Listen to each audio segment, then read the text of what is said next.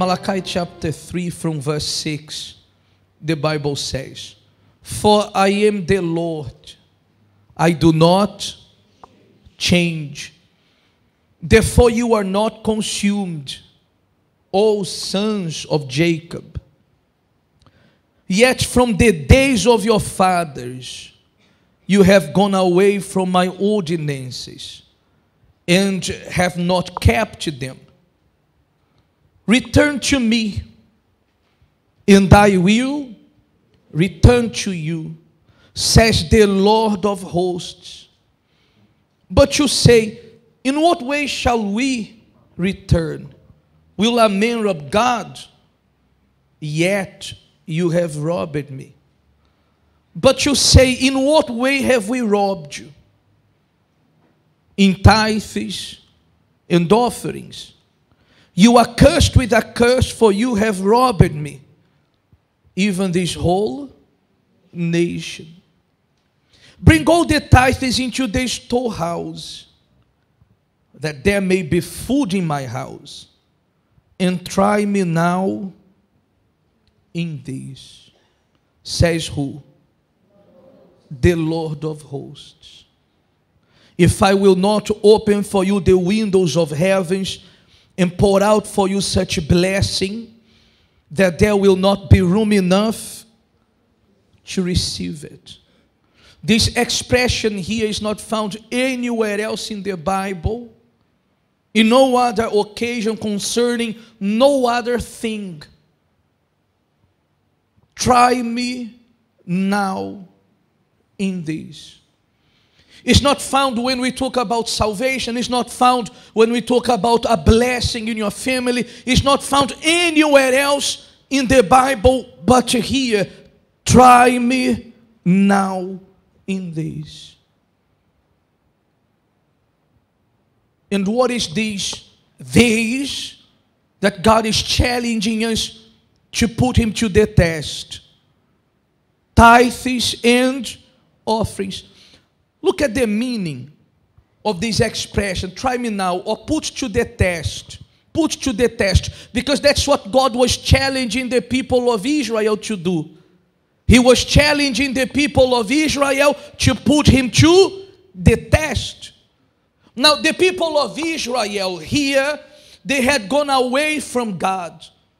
Not only those who were living there now, but they had gone away from God a long while ago. A long while ago, they were not being faithful to God. A long while ago, they were not observant to the commandments of God. A long while ago, they departed from the faith. They were still coming to the temple and bringing offerings to the temple, but the offerings they were bringing were not pleasant. They were still bringing tithes to the altar, but the tithes they were bringing were not pleasant. So God was telling them, return to me and I will return to you. So they were asking God, how can we return? And the very first step was to give back to God what belonged to God. They were not just unfaithful. They were not simply taking what was God's. If you read the book of Malachi, the people were corrupt. They were unfaithful to their spouse. Even the priests, they were corrupt. To the point of God saying like this, who will shut the door of my temple? Because everyone was corrupt. Everyone was disobedient to the word of God. And God was telling them, return to me and I will return to you. What you do, I will mimic back. You give one step towards me, I will give a step towards you. You come closer, and I will come what? Closer. You give another step, and I'll give another step.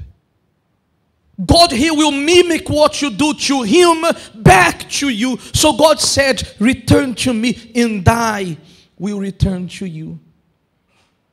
So they said, how do we return to you? Can we rob you?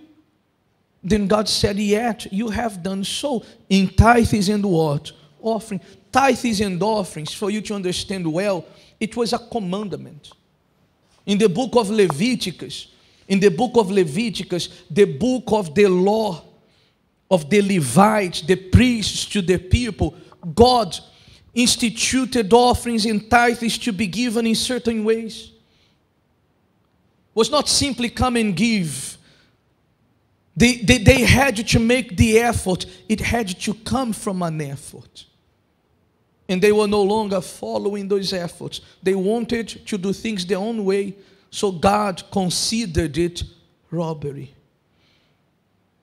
So God said, return what is mine. That's the very first step for you to return to me. The very first thing you have to do is stop robbing me. That's what God was telling them. The very first step of your return to me is stop robbing me. Be faithful to me. Then God said to them, if you are faithful to me, if you bring the tithes to the storehouse, you can put me to the test. You can try me in this. And you will see if I will not open the windows of heavens, pour out blessings without measure. So let us understand here now what it is to put to the test. Put to the test, to cause someone or something, in this case God, to be in a situation that shows how strong, how good that person or thing really is. In our case, God. That's to put to the test. When God challenges you to try Him in this, in your tithes and in your offerings, that's what God is saying. You will see how strong and how good I am. That's what God is saying. You will see how strong and how good I am. I will open for you the windows of heaven. Who can open the windows of the heavens if not Him? And that's what God wants to do, to open the windows of heavens. But before He can open the windows of heavens, you have to put Him to the test. You have to try Him. Nowadays, many people have lost this challenging spirit. Many people have lost this challenge within them. Christianity has to be holy, holy, holy. Yes, indeed, we have to be holy as He is holy. We have to, as He is holy. Nonetheless, in the days of your hardship, in the days of your difficulties, you should not accept. You should do what the Bible requires from us, to put Him to the test. Put His word to the test, and you will see how good, how strong His word is. Some of you have testimonies, have great testimonies, how you started your business from nothing. How you went from nothing to become something good. And it did not happen because you were just worshiping God. It happened because you were worshiping God, but you also put Him to the test. You challenged, and God showed you how good and how strong He is. Are you understanding the talatala? Yes or no? This is God challenging you to put Him to the test. In the days of hardship, in the days of difficulties, in the days of need, God is telling you, you are not alone. If you are faithful to me, you can put my words to the test, because I guarantee that my words will be fulfilled. It takes us back. If you have watched the movie Nothing to Lose, the story of Bishop Macedo, in the first movie, Nothing to Lose, the volume 1, you will see him there when he had no more money to give to his wife so she could do the groceries. He opened the Bible in Malachi 3 and he said, have you not said for me to put you to the test? So how can this be? I'm faithful to you. How can I be living like this? He challenged God. And when he challenged God, somebody came and dropped food at his doorstep.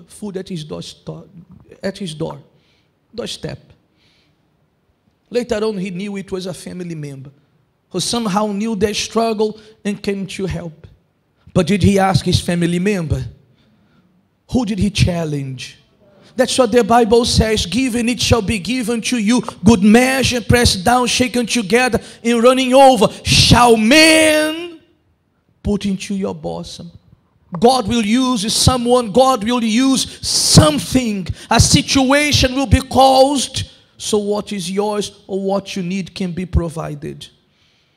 But before this can happen, God is challenging you to put him to the test.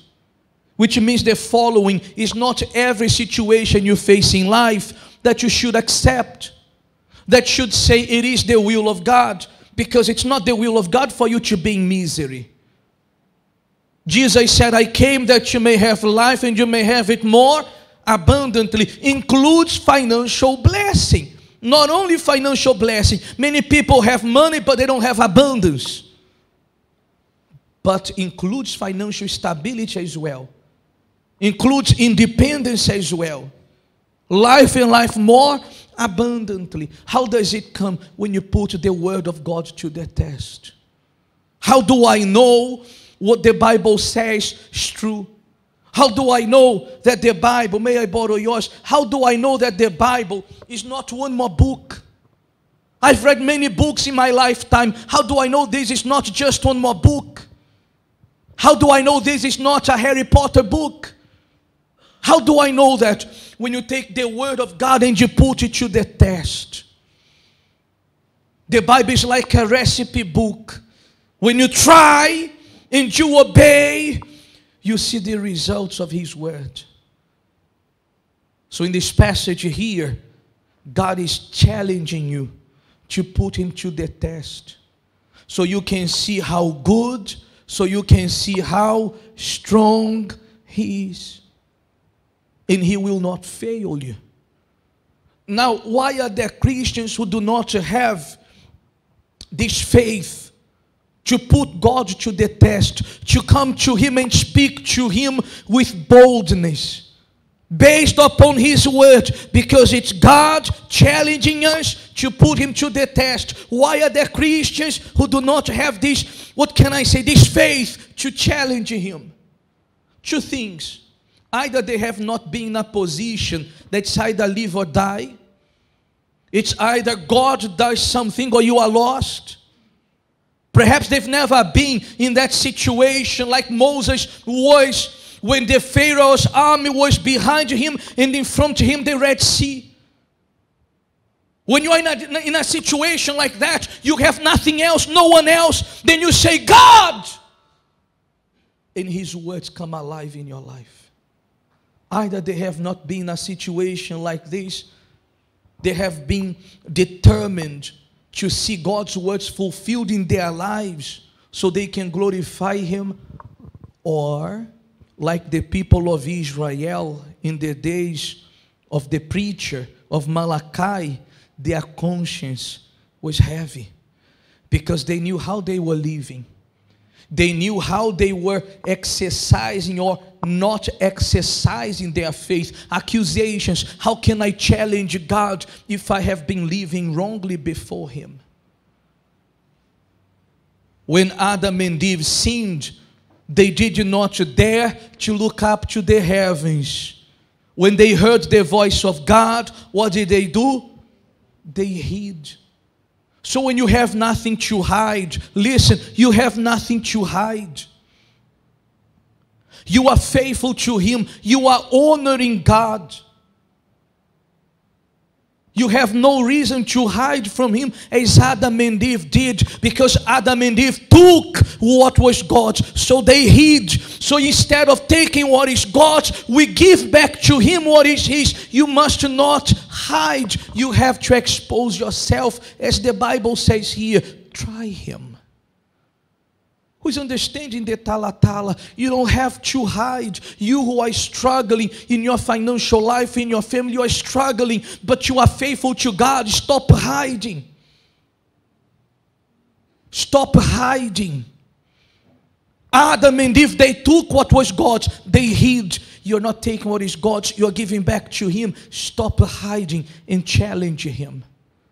And you will see how good in how strong God is. Putting to the test, if you go to the book of Kings, first book of Kings, let us go there, chapter 17. First book of Kings, chapter 17. Let us talk about put God to the test. How can we do that?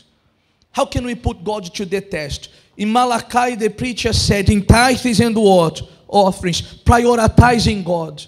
With your first fruits, prioritizing God. When you prioritize Him, you put His word to the test. What He said will happen. Kings 17, verse 8, the Bible says, Kings 17, first book of Kings 17, verse 8. Then the word of the Lord came to him, saying, Arise, go to Zarephath, which belongs to Sidon, and dwell there.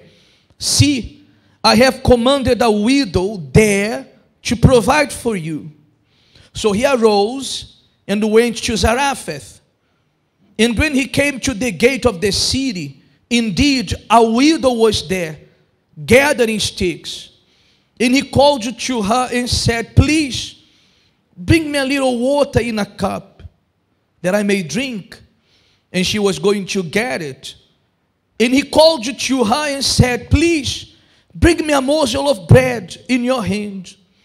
So she said, As the Lord your God lives, I do not have bread, only a handful of flour in a bin. A handful of flour. It's not much in a bin. What else? In the little oil in a jar. And see, I am gathering a couple of sticks, that I may go in and prepare it for myself and my son, that we may eat it and what? Die. Look at the situation of this mother. The husband died, which was common in those days of war, without borders and laws. Was common for people to go to war and die. There were many widows in Israel, the Bible says in the book of Hebrew, but Elijah came to her. Only to her. There were many widows there, but she was the one who saw the change in her life. So Elijah came to her asking for water. She brought water. Now he asked for food. She said, As the Lord your God knows, I have no bread. I have a handful of flour, a little oil in a jar. I'm gathering sticks. I'm going to bake the last meal, and my son and I will die. What a terrible situation. Terrible situation. She was hopeless. Hopeless. And perhaps that's how you find yourself, hopeless. But hey, just like the word of God came to her, the word of God is coming to you. Just like God spoke to her through Elijah, God is also speaking to you. And the Bible says, and Elijah said to her, do not what? Fear. Verse 13, do not fear. And I say to you, do not fear. God knows your struggles. He knows your problems. He knows how hard it is for you to cope with the financial world of today. God knows you're struggling, but He brought you here. Somehow, God led you to be here. You could have gone home. People went home. You could have gone, but you stayed here. What for? For you to hear this. Your situation can change. So Elijah said to her, do not fear. Go and do as you have said, but make me a small cake from it first, and bring it to me. And afterward make some for yourself and your son. For thus says the Lord, God of Israel, the bin of flour shall not be used up, nor shall the jar of oil run dry, until the day the Lord sends rain on the earth. So she went and did according to the word of Elijah. When she did according to the word of Elijah, she was putting the word of Elijah to the test. She was hopeless. I'm going to cook the last meal, feed my son, myself, and die.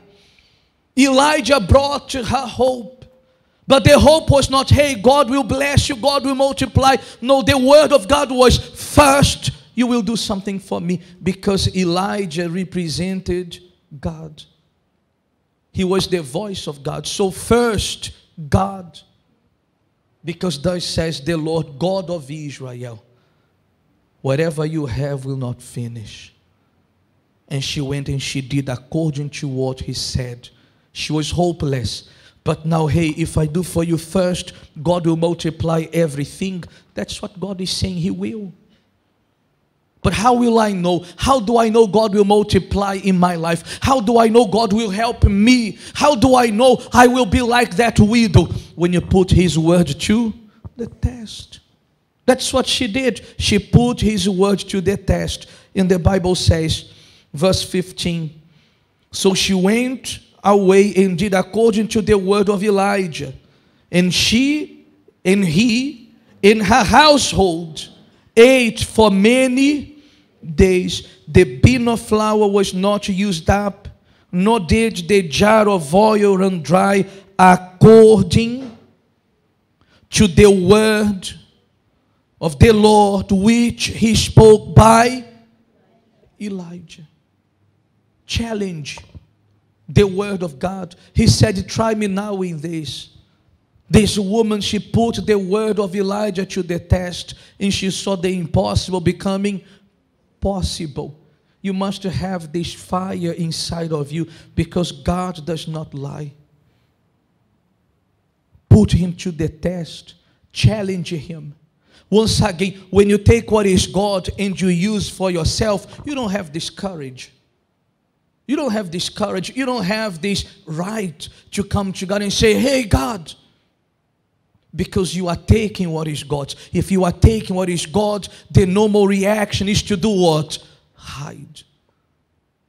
But when you give back to God what is His, when you do not rob Him, when you return to God, then you must have this boldness inside of you to put His word to the test. Amém.